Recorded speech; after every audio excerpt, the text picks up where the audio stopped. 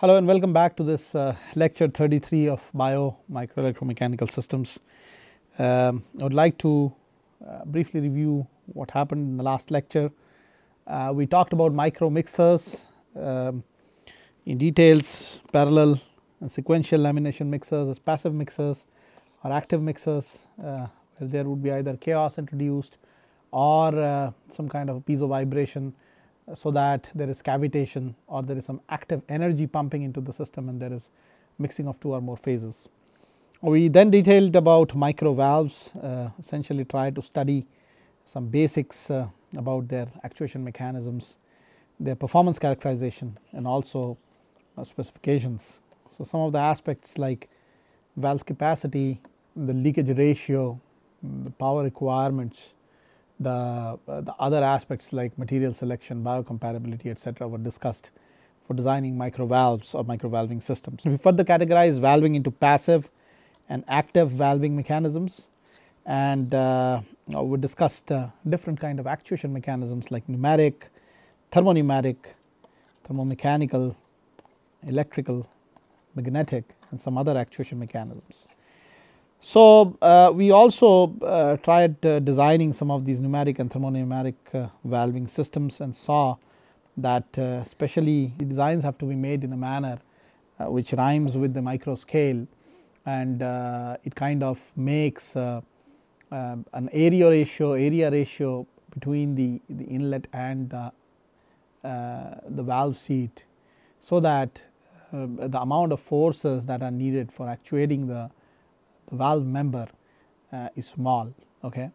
So, because we are talking about micro fluidic systems or micro flow systems, the inlet areas typically are small, which makes automatically the actuation forces very small, as we saw in the example about designing these pneumatic systems.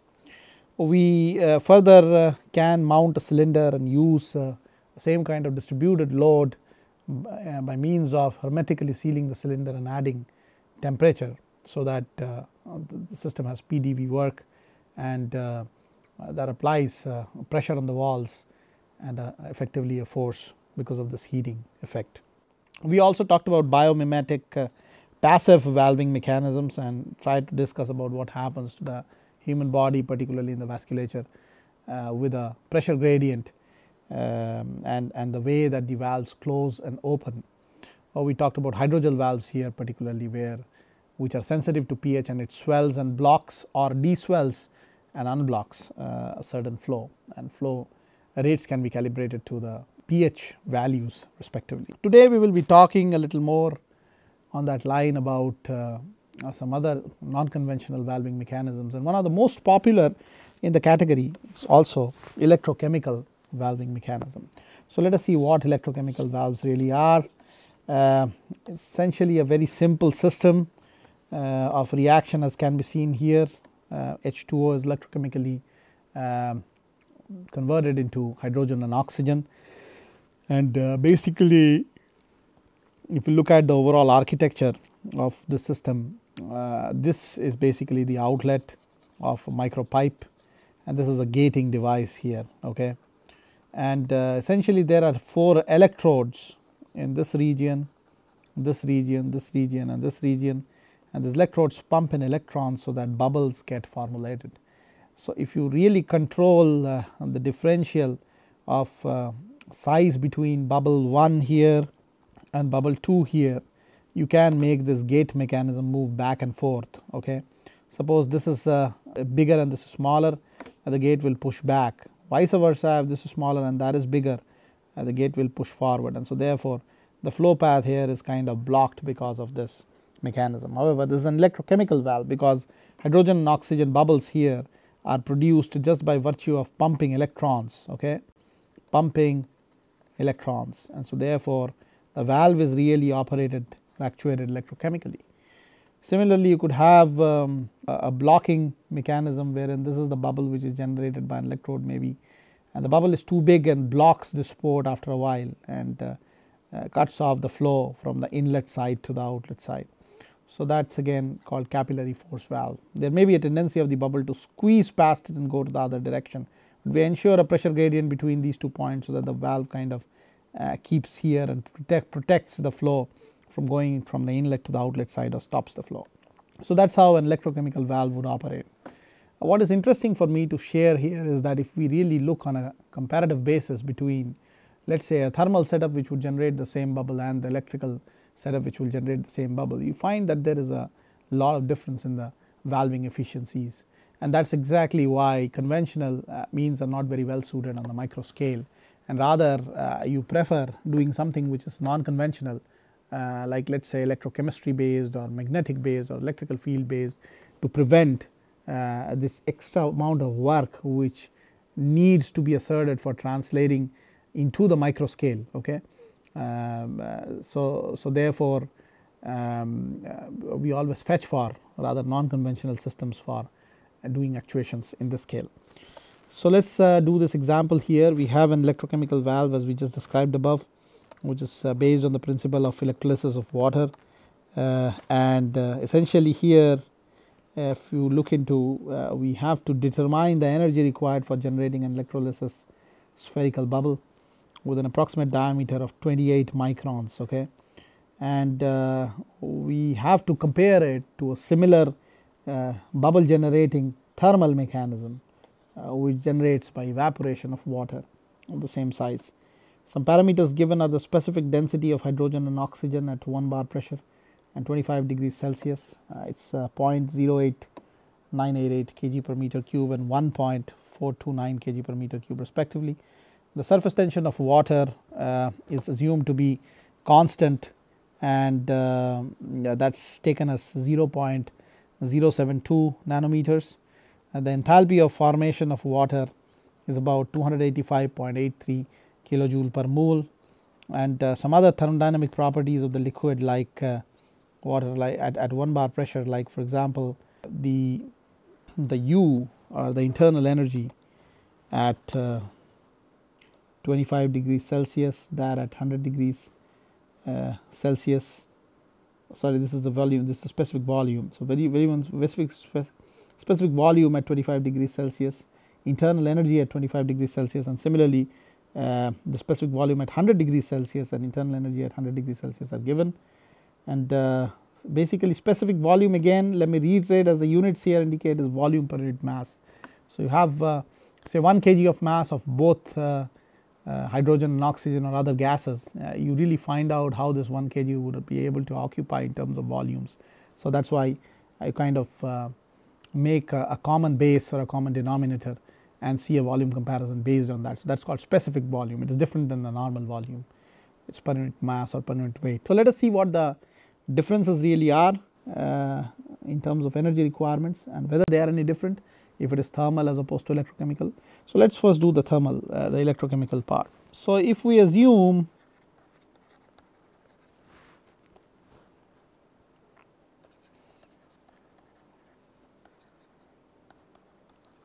a zero contact angle bubble, or let us say a perfect sphere, okay, there is no contact angle whatsoever,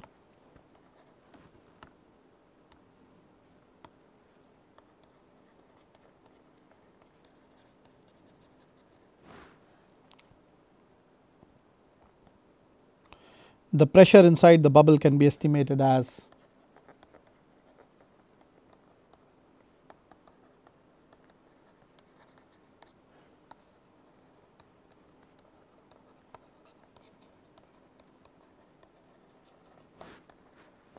delta P equal to twice sigma by r. Sigma is the surface tension of the bubble and r is the radius of curvature of the particular bubble. Okay, in this case it is sphere, so it is essentially the diameter by 2. So it is 4 sigma by h really, and as we know from the example here, the diameter of the bubble is approximately 28 microns, which makes the radius about 14 microns. So here the surface tension force, as we know, is about close to 0.072 Newton per meter for water molecules, and the radius of the bubble is about 28 microns, which makes the pressure gradient. So this is essentially the internal pressure of the bubble. Okay.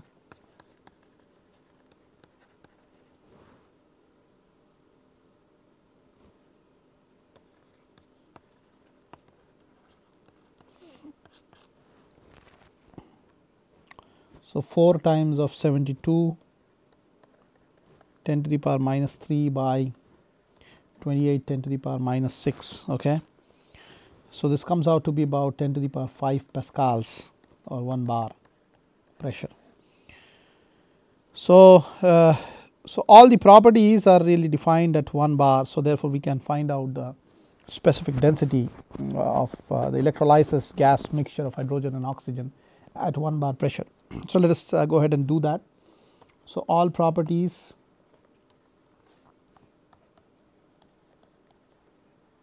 are defined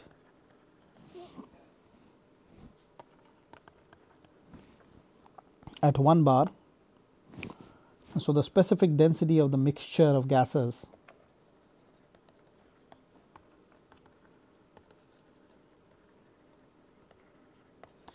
can be obtained as specific density of oxygen at 1 bar pressure and 25 degrees Celsius times of specific density into 2 of hydrogen divided by 3. So this comes out to be equal to 1.429 kg per meter cube plus 2 times 0.089 kg per meter cube by 3. It is further about 0.536 kg per meter cube. So that is what the specific density of the gaseous mixture is in this particular case. So the amount of water required for generating the bubble would be actually equal to this particular specific density times of the volume of the bubble which is needed. Okay. This much amount of water, if you assume a continuity between the 2 phases, would have to be essentially decomposed in order to create an equal volume of the gas mixture H2 and O2, which would formulate a bubble. So let us just write this presumption again here. So the amount of water required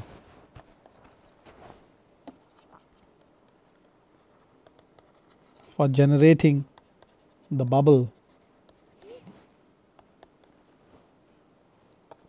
is m equal to V times of rho mix, which is 4 by 3 pi times of r cube times of 0.536, which is the density at this particular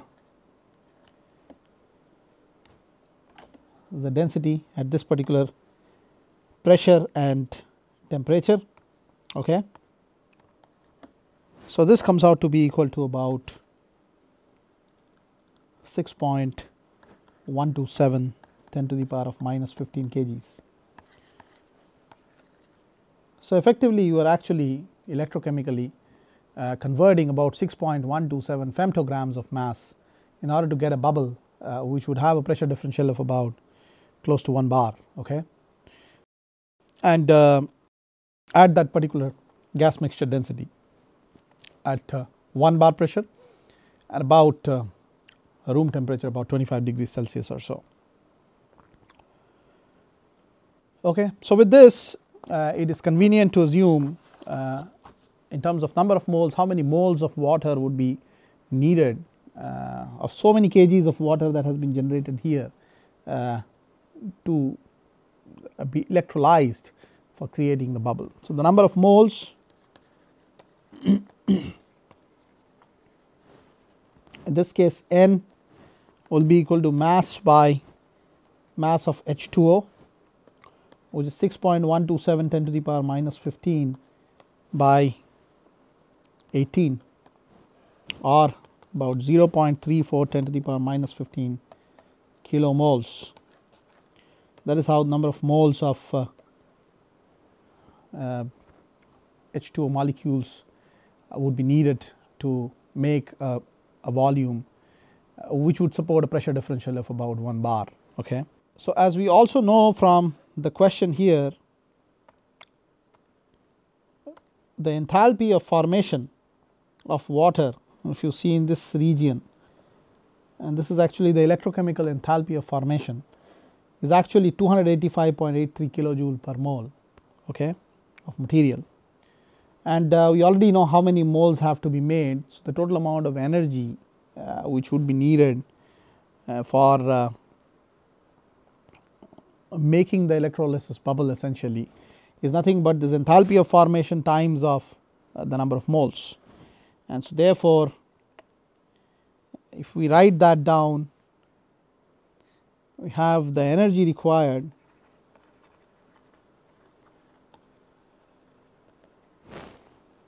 for making the electrolysis bubble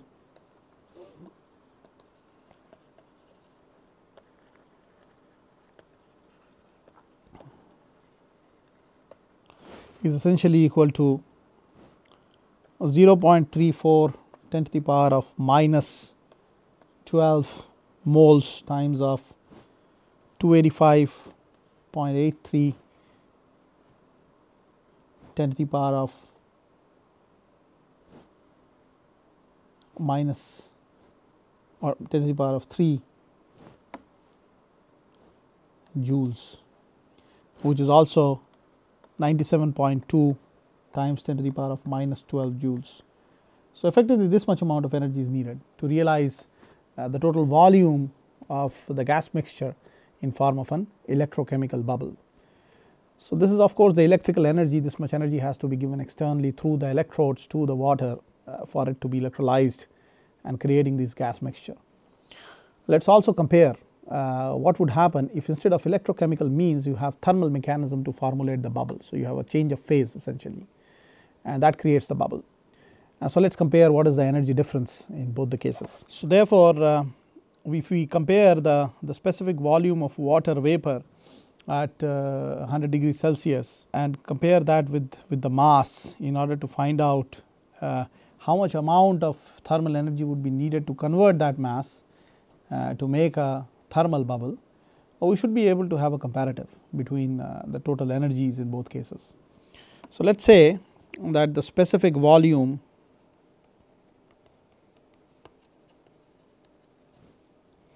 of water vapor at 100 degrees Celsius is about 1.673 meter cube per kg. The mass of water therefore m is also given by V by nu. The specific volume is essentially 4 by 3, 3.14, 14 10 to the power minus 6 by 3. This is essentially the volume of the sphere of radius 14 microns, so diameter 28 microns, which is the size of the bubble, divided by the new value which is 1.673.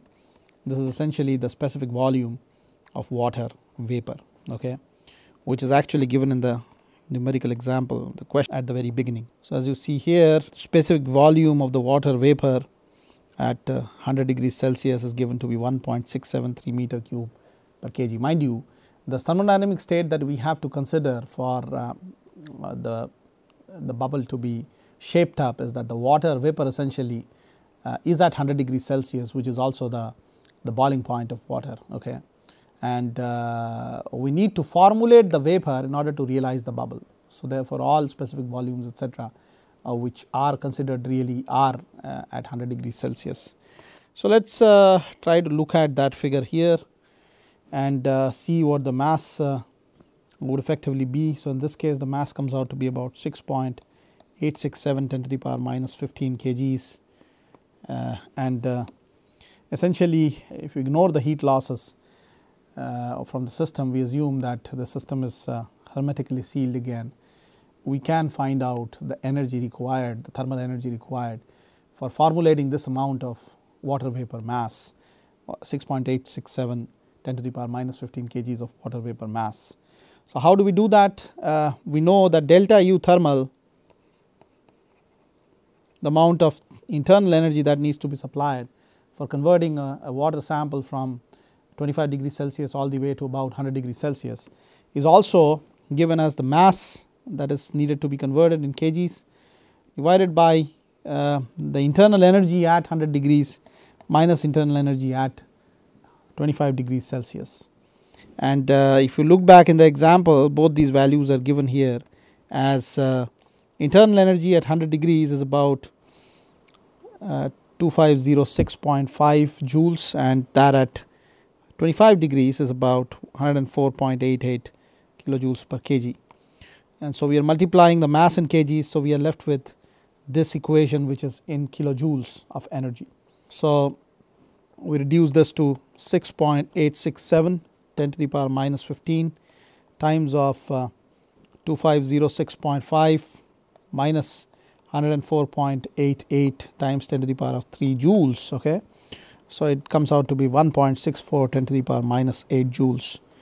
And so essentially that's the amount of thermal work that is needed to be done for creating this particular bubble in this example.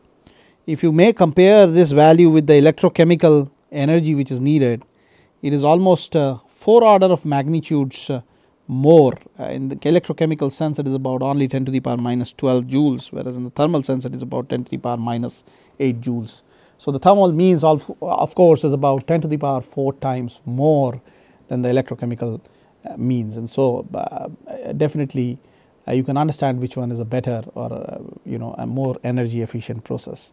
So let us also compare the efficiency by considering this bubble to have done a work of expansion and trying to compare that with the amount of energy that has been given into the system in terms of the work done and the internal energy change, okay, the total energy which has been given to the system.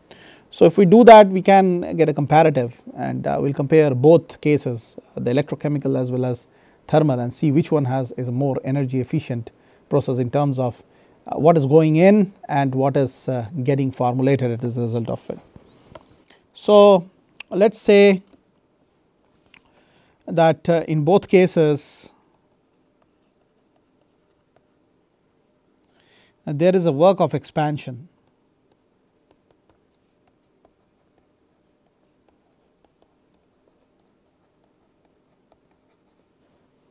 which is done by the bubble,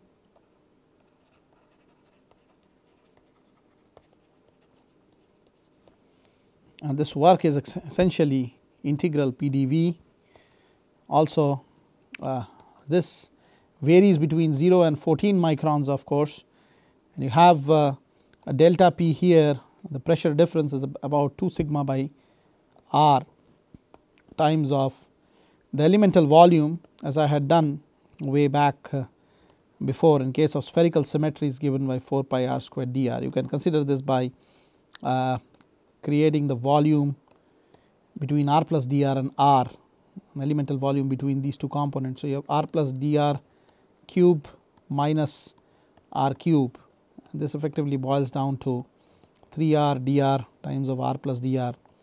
The r cube goes off, dr cube is too small and goes off, dr square here goes off, you are only left with 4 by 3 pi times of 3r square dr, and that is essentially 4 pi r square dr. So that is the elemental volume dV. Okay, I am just trying to recall what we did earlier in one of the examples earlier. Okay, so let me just rub all this before we start with the derivation of the total amount of work which is done. So the work done in this case is of course delta P dV, which is essentially equal to 2 sigma by r times of 4 pi r square dr. Okay, and this varies between r between 0 and 14 microns, and if you calculate this expression here with the sigma value which is already given in the numerical problem as 72 10 to the power of minus 3 Newton per meter, you are left with a total amount of energy or work done as 1.772 times 10 to the power of minus 10 joules. Okay, that is how this total work done would translate into. This is the PdV work, mind you, as the bubble is expanding against an internal pressure of 2 sigma by r, and we assume the r to be variable here. The amount of work that the bubble would do in the process of expanding against that pressure or expanding against that delta P is essentially delta P times of dV, the change in volume. And so let us assume that the efficiency of electrochemical production of the bubble process, so electrolysis process in terms of bubble growth is essentially, let us call it an elet is the W work done divided by W plus delta U electrochemical, which was in the range of 10 to the power minus 12 joules, as if you may remember.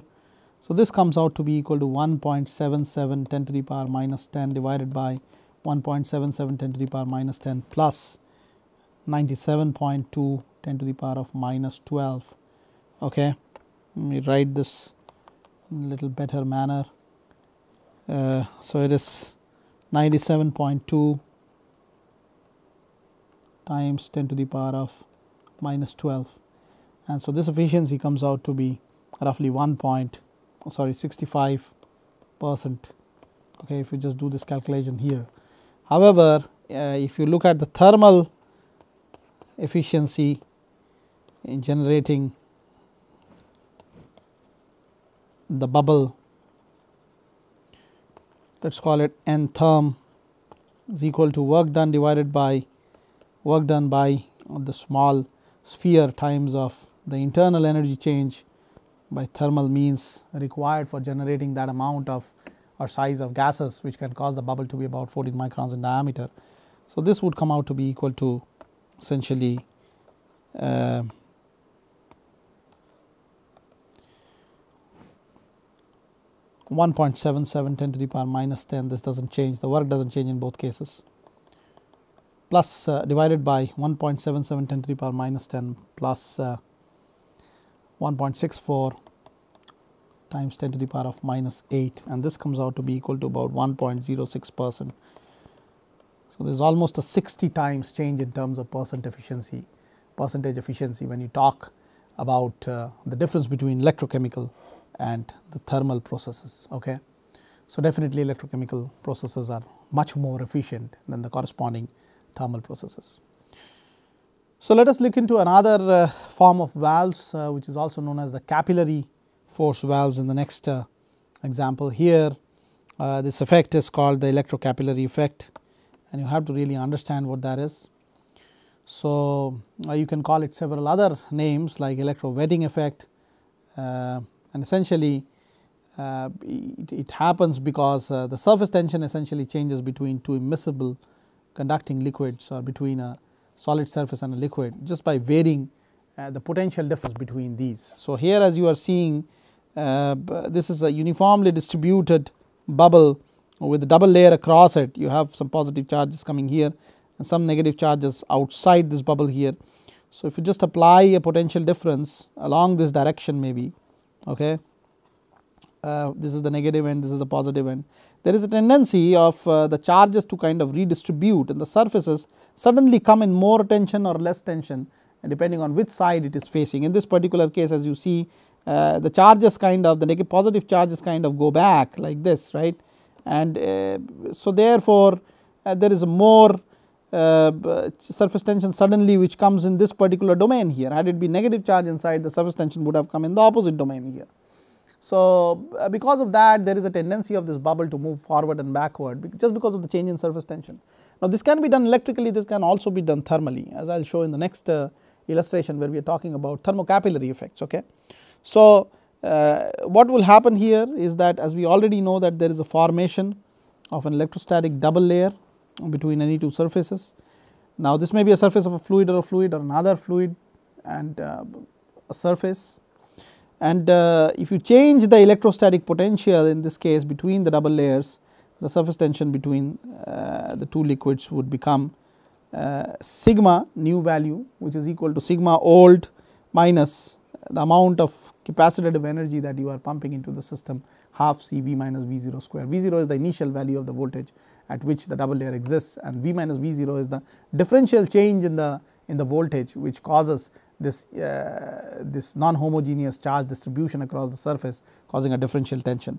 C of course is the capacitance per unit area of the double layer, okay, and V is the applied potential across the liquid interface.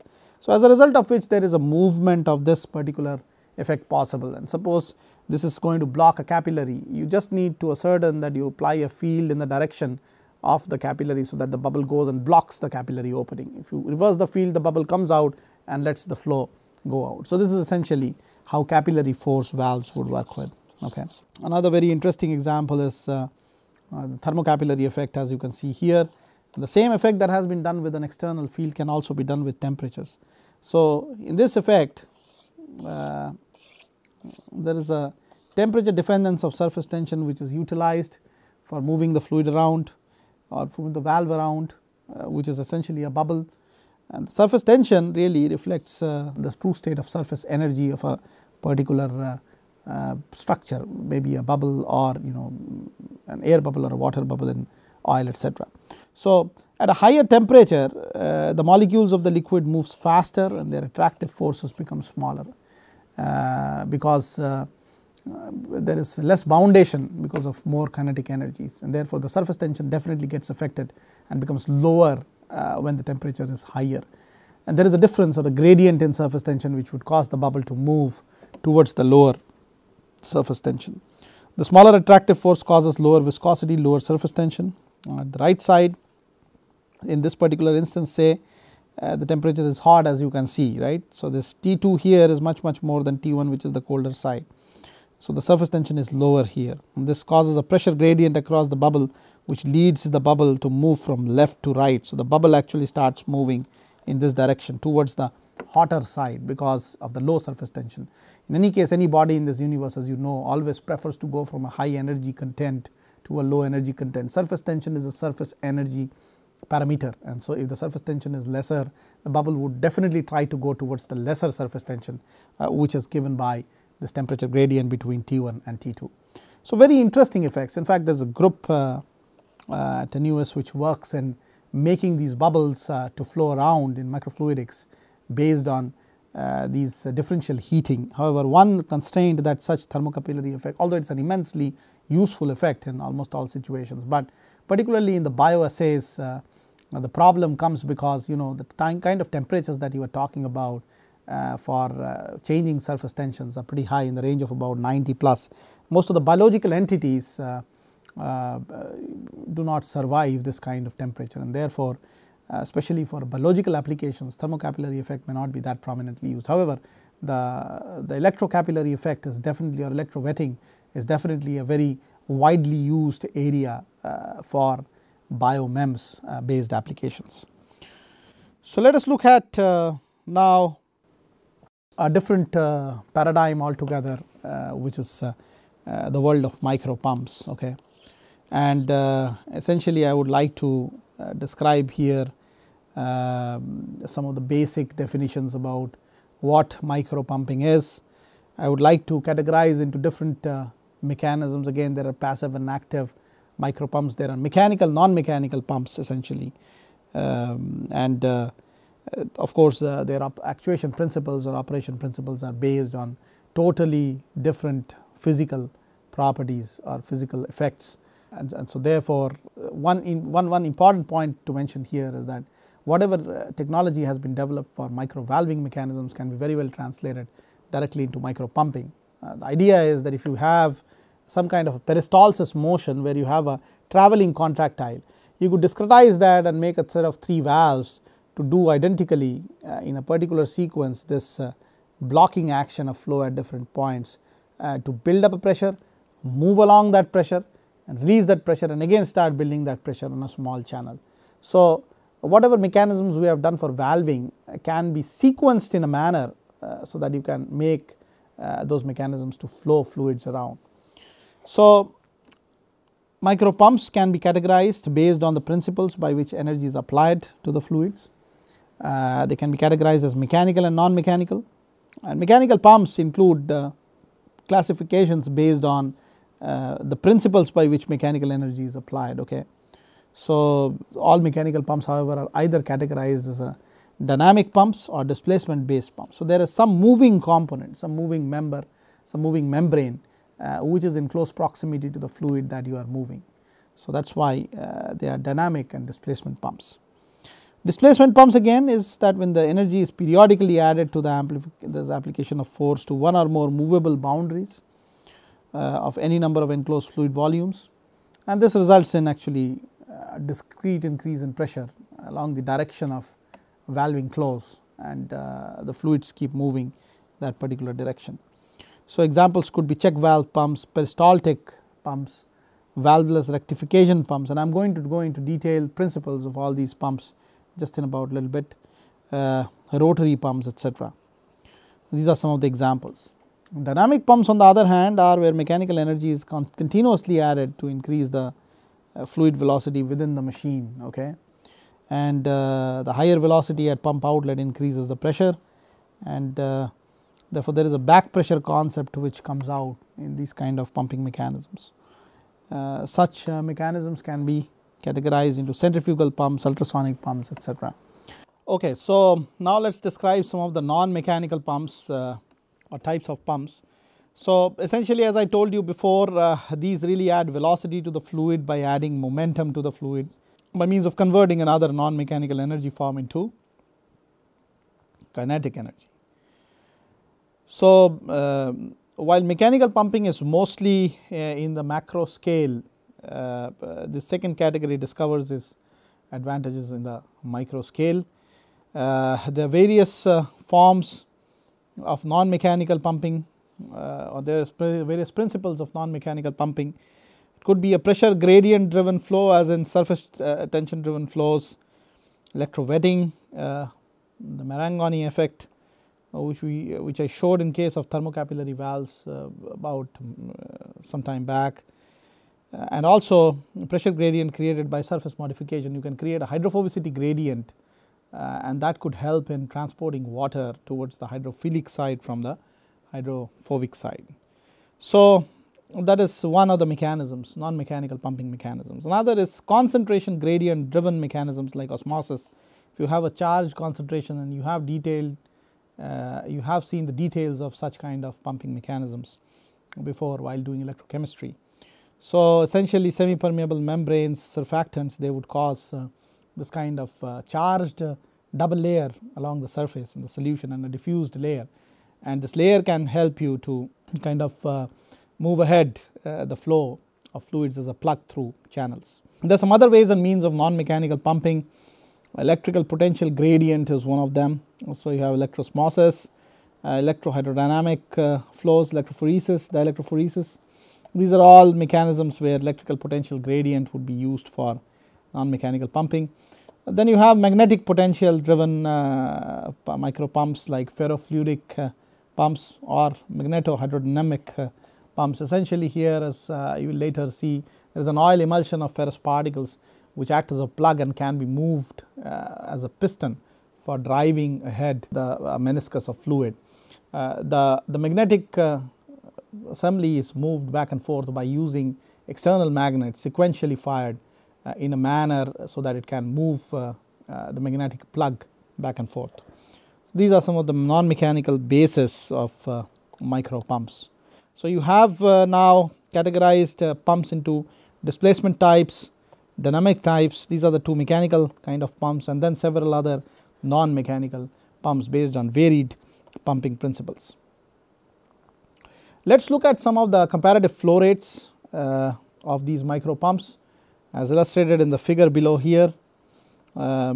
Typically mechanical ones are the most flow rate ones. You have a higher flow rate definitely in mechanical pumps. Non-mechanicals, mechanical pumps are actually low on the flow rate characteristics. That is because the amount of energy density that you may have to add per unit displacement or per unit volume displacement of fluid is comparatively higher in this case. The energy requirement is higher in this case. So, if you look at in terms of ml per minute or in terms of flow rates of different pumps, the mechanical ones are categorized here onto the right side of this particular scale. This could include check valve based peristaltic micropumps, valveless rectification pumps, and I am going to describe these in just about a little bit. So they are more based on the 10 to 1 microliter or milliliter per minute range, high flow rate range. On the other hand, new pumping principles which are non-mechanical like electrokinetic pumps, electro-hydrodynamic pumps, magneto-hydrodynamic pumps and ultrasonic pumps, they are more towards the left of this figure. It starts from about 1,000th of a mil per minute to all the way to about tenths of a mil per minute or so. So definitely as you see here, the mechanical pumps are much more in terms of flow rates. So they can couple the energy, or they can put really a high energy density to the flow for a flow rate to be higher. The novel effects, however, have lower amount of density that you can pack. It may be an efficient process, but at a time you may not be able to pump that much density because of limitations related to properties of the materials which you are flowing, essentially, or the fluids that you are flowing. So that is in a nutshell what the categorization is in terms of flow rates. So the parameters which are most important to define specifications of micro pumps are essentially the maximum flow rate, okay, and quantities like maximum back pressure. And mind you, the back pressure is developed because you are constricting the forward flow into a very small venturi or a very small outlet, and definitely it is going to take some work for the pump to do for pushing the fluid through this small outlet, and that generates a back pressure onto the system, okay. And essentially whatever the pumping mechanism be, it has to overcome this back pressure by the application of mechanical or non-mechanical energy, and only then the pump can be a forward directional working micro pump. So specifications of course would include maximum back pressure. The pump power is very critical, and also the pumping efficiency is very critical. As you saw in the electrochemical case, in case of valves, the electrochemical valve has more efficiency, it's about 65% in comparison to thermal, which is only about close to 2%, okay. Some other parameters for pumps are maximum flow rates that the pump can accommodate, which is also known as pump capacity. So it is essentially the maximum discharge volume Qmax in terms of centimeter cube per minute or per unit time delivered by the pump, assuming that there is a zero back pressure, okay. So if you are just letting the fluid go into an open atmosphere, then whatever amount of flow rate can be generated is really the maximum flow rate that the pump can generate. You can also categorize the pumps in terms of the maximum back pressure. It is also the maximum pressure that the pump can work against. It can still keep working if you keep on increasing the back pressure. At a certain pressure it can fail to work or deliver fluid anymore. So that is essentially the maximum back pressure that a pump can sustain. So at this pressure the rate of flow becomes equal to 0, okay. So let us do some mathematical representation of how you can calculate these efficiency factors. So the best factor that is used here is the pumping head in terms of the pressure head that is deliverable by the micro pump. So let us say the pump head H represents the net work done on a unit weight of the liquid on passing from inlet to the outlet of the discharge tube, okay. So the H here is given by the Bernoulli's equation as the height due to the pressure, that is P by rho, the height due to the kinetic energy U square by 2g, and the potential function Z in the outlet side, minus the same quantities here on the inlet side, okay. So this is essentially the difference in the inlet and outlet pressure heads, and that should come somehow as H, the outlet pressure being more. So this is the pressure delivered by the pump. So if you are delivering an outlet pressure which is more than the inlet pressure, definitely there is a head addition while the flow is going into the pump. So assuming the static head at inlet and outlet as 0, really, which means that you assume that the pressures on both sides are at atmospheric pressures, and the velocities really are similar on both sides. You do not assume a velocity gradient. So in that case the maximum height that this particular configuration can accumulate, or the pressure head that it can give maximum, is equal to the potential at the output side minus the potential at the input side due to the pressure, okay, due to the position.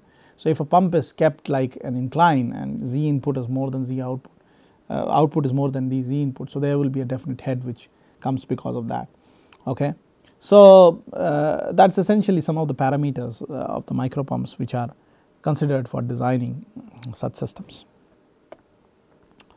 So, based on the maximum flow rate of the micro pump, the maximum back pressure P or the maximum pump head H max, you can really calculate the power, the maximum power that the pump can deliver. Okay.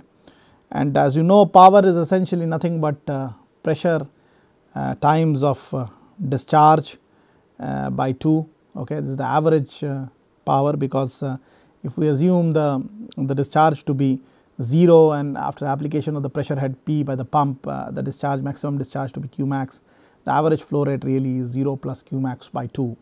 And so, pressure times of the average flow rate is essentially nothing but the work done per unit time.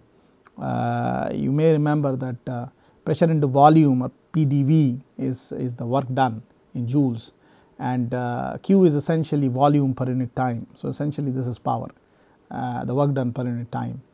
So, the power of a pump here, assuming P max to be the maximum pressure, Q max dash to be the maximum flow rate, and assuming that the flow rate starts from 0 and gets this height as the fluid passes through the whole pumping chambers or the pumping system. So, Q max by 2 effectively is the average flow rate. So, P max into Q dash max by 2 essentially is what makes the power. And we know that the pressure max is also represented by this height max into rho into G. So, rho G H max Q dash max by 2 is what the pumping power is. So, based on this power equations, we can define pumping efficiency as the power that the pump actually generates in terms of flows by the power that it takes in terms of actuation. So, if you have certain power delivered inside, or certain energy which is delivered per unit time inside the pump, which causes the mechanical or the non-mechanical actuation of the fluid, and then it results in certain work done by the fluid flow against the pressure head, etc. So, these two essentially, the ratio between them would determine what is the pumping efficiency as to how much amount of energy which you are packing in is densified as energy applied for flow inside the pump. Now, here is an example that I would like to illustrate. So, you have a thermopneumatic system of check valve pump which delivers a maximum flow rate of 34 microliters per minute. There is a maximum back pressure of 5 kilopascals which is generated, and because it is thermopneumatic, you are essentially heating the fluid. The heater resistor here is about 15 ohms, and the pump works with a symmetric square signal with a maximum voltage of 6 volts at 0.5 hertz. So, you have to determine the pump efficiency. So, let us go and solve this particular example. So, we assume first, or we calculate first the pumping power. Okay. So, the power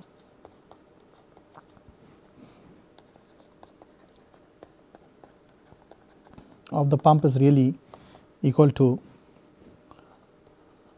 P max times of Q dot max by 2, right. P max here is about 5 kilopascals, the total maximum back pressure against which the flow rate has to be working. So, 5 10 to the power 3 pascals is what the P max is. Q dot max is essentially the maximum flow rate, which is about 34 microliters per minute. So, I can write that as 34 10 to the power of minus 9 meter cube divided by 60 for the per second into 2. So, this comes out to be equal to about 1.42 10 to the power minus 6 watts. That is what the power of the pump is. So, considering only the active half of the drive signal,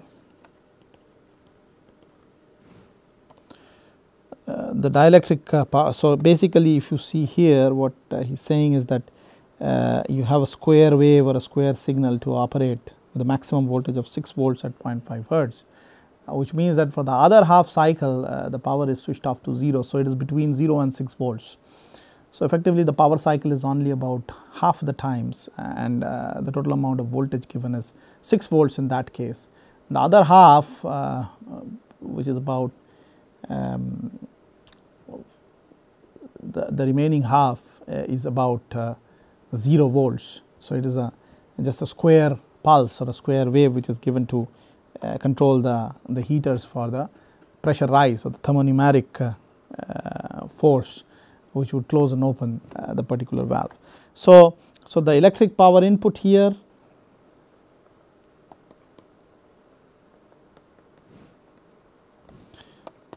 which causes the actuator power is half V square by R. V is 6 volts, half because the half cycle is only the power cycle, the remaining half cycles are 0 volts. So, there is no power delivered essentially from the source into the chamber, the numeric chamber, thermonumeric chamber.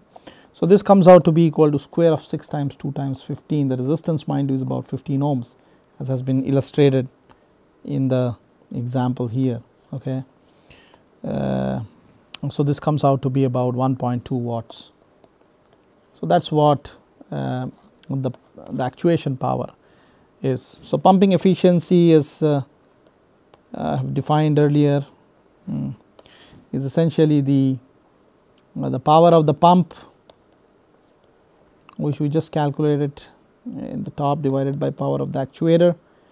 This comes out to be 1.42 10 to the power minus 6 by 1.2, which is about 1.18 10 to the power of minus 4%. Okay. So, that is what the pump efficiency is. It is pretty low, the pumping efficiency in this particular case. Thermodynamic effects in fact do not really give a lot of efficiency, because and also they are awfully slow, their response rate is very slow. So, let us now talk about the second kind of mechanism, which is peristaltic micro pumps, and I would like to show some illustration from one of the research modules that we have developed in our laboratory here. So, this right here is the example of what a peristaltic pump would typically do for fluid transport. So, let me just reiterate, peristalsis is the motion of a travelling contractile, fluid due to a travelling contractile. So, if you think that you have, let us say, a silicone tubing or something like a flexible rubber, and you are pushing this rubber from both sides and there is a fluid column in between, the fluid is almost going to be squished on both sides. Now, with these two pushed, if you just go along the pipe, you are pushing the fluid along the directions of the two pushers, okay, and that is what causes pumping to happen or pumping to occur. So, that is called peristalsis, it is a travelling contractile. Similar mechanisms take place within the human body, where intestines are used to generate enough motion for pumping bile out of the human system. Okay, so we can use this travelling contractile mode as a continuous process, or we can probably discretize it, which is more suitable for the MEMS architecture. So, what we have done here is that this effect has been successfully utilized to control flow of fluid motion, and that has been done by discretizing the peristalsis action in this particular illustration here. So, the device made is a 3-layer device with a layer at the bottom, which you cannot see here, but it exists. Okay, so, there is a layer at the bottom, there is a channel layer on the top, and then there is a blister pocket which is on the top of all this, and these blister pockets are all connected through an air circuit which is controlled selectively using a solenoid motion. And the idea is that you actually inflate and deflate these blisters in a sequence, so that you can press say for example this region here, which squishes out the fluid in both directions, and then after this forward momentum is gathered, you keep this closed so that the fluid cannot rush back and close on the second. So, you start compressing the channel on the second. So, here the fluid cannot rush back, this path is closed, and the only forward direction momentum would be implied onto the fluid channel. Mind you, this green layer here indicates the fluid channel, and there is a layer on the bottom here which is the base or the glass substrate, and then you can have valve 2 and 3 operated, and the sequence can keep on rotating so that the flow picks up from here and goes all the way up to the outflow. These are some coin like peristaltic pumps which have been developed. These are pneumatic chambered based pumps, and essentially these kind of shows a real picture of the fluid transport. As you are seeing here, this valve is slowly getting filled by the fluid, okay, and this valve is slowly getting empty because the fluid transports across this whole channel here through these blister pockets. These are some of the pumps in action. So the pumping rate has been categorized in the range of about 10 to 12 microliters at pumping frequency of 10 hertz, which has been attained, okay, and the pumps are essentially 3-layered devices fabricating using glass and PDMS, pretty much in the manner that we had done blisters. In this case, of course, the orientation of these chambers for pumping, peristalsis chambers for pumping, are different, and they are energized by an off-chip compressed nitrogen supply regulated through LabVIEW.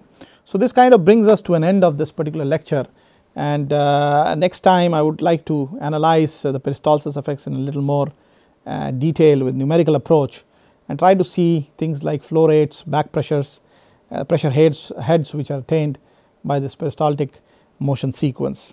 We will also look into some of the other kind of passive pumps like valveless rectification pumps or centrifugal pumps, or some of the active pumps like centrifugal pumps, etc.